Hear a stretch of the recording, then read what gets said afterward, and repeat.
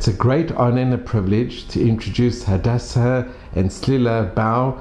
We're here in this most incredible museum in Tel Aviv, in your father's studio, and your parents were survivors from the Shoah.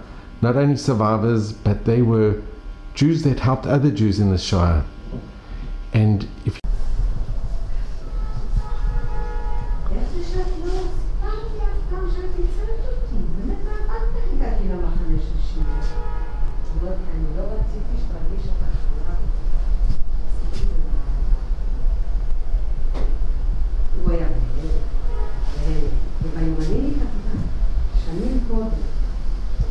יום אחד שיומנים התפרסמו, אז כתוב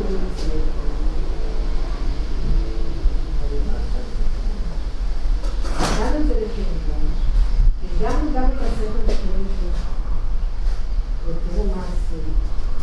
בנינו קופסה שמדמה את התיק שהיה לאבא עם הכלי העבודה שלו.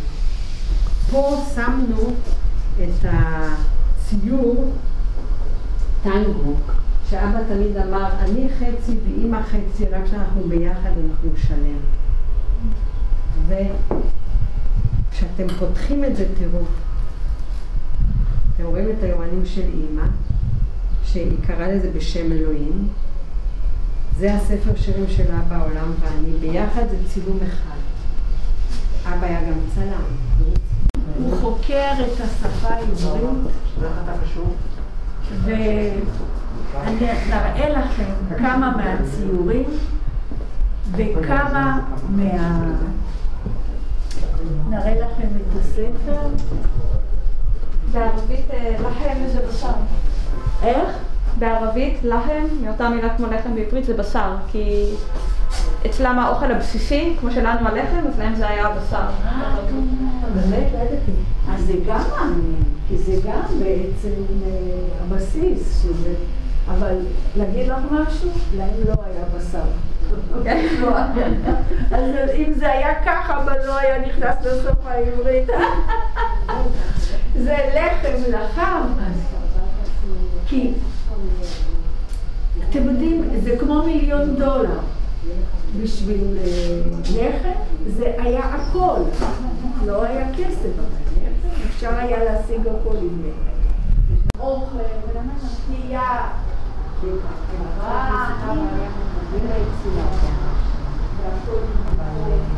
וזה הספר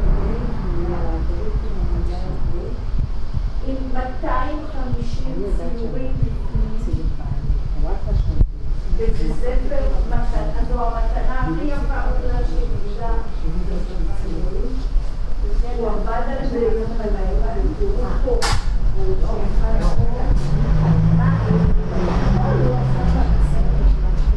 פה בעצם זה מישהו שהיה מהמסד, יש לו שולחן אור, נכון? יש לו, כן, איך אתה יודע? נו בטח, הוא היה צריך את השולחן אור. אז פה הוא היה מדייק על כל נקודה. אז אני אראה לכם כמה ציורים של אבא. זה קודם כל ציור שלו, זה טנגו בכמה אחד, זה נזכר לכם. אני אצלך אבא חצי, אמא חצי, בכמה אחד ואחד. כי זה שאנשים... Slila, tell you anything about it? Yeah, he was some of the animators and this is the equipment we use. There was a different camera here, but there was a great one, old stone, the original one, so this is actually a different one, smaller one. And here you can see the titles from a lot of the Israeli movies, in the 60s and 70s.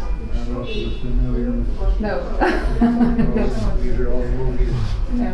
Salach Shabati, have you heard of the movie Salach Shabati? No. I like my... And he was instrumental in this. He was involved. This is what he did. Yes. Wow. And he was also an author. He wrote many books. This is a book that he wrote. This is his memoirs. Yeah.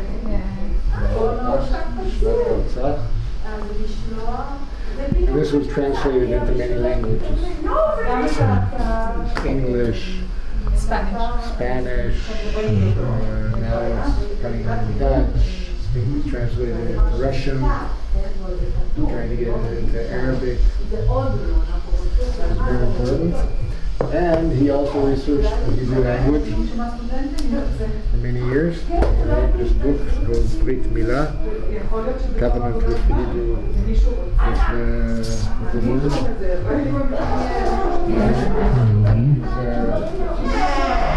Words with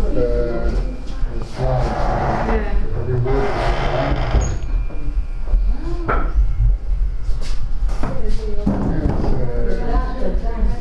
Numerous. This one will not translated, right? No, this can't be. It wouldn't work. No.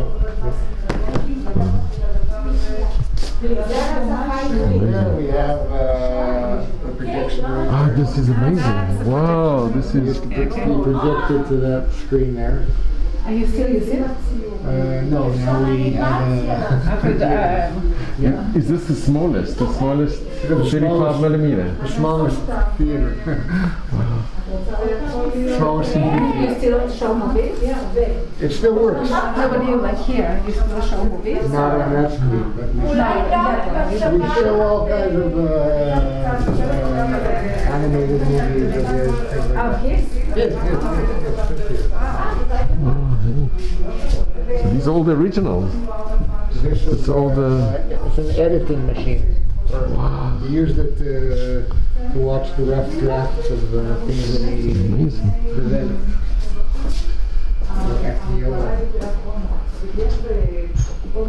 Projected onto this screen.